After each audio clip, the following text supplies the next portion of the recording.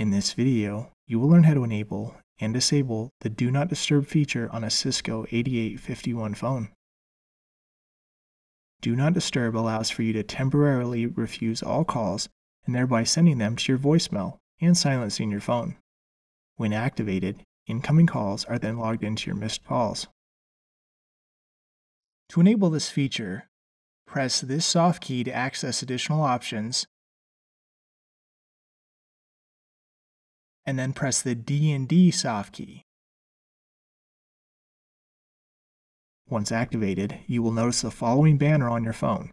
This lets you know that the Do Not Disturb feature is enabled. To disable that,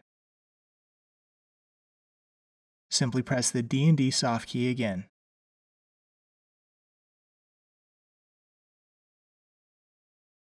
That concludes the process for using the Do Not Disturb feature on a Cisco 8851 phone. If you have additional questions, please read our online documentation or contact our support team, who would be glad to assist you.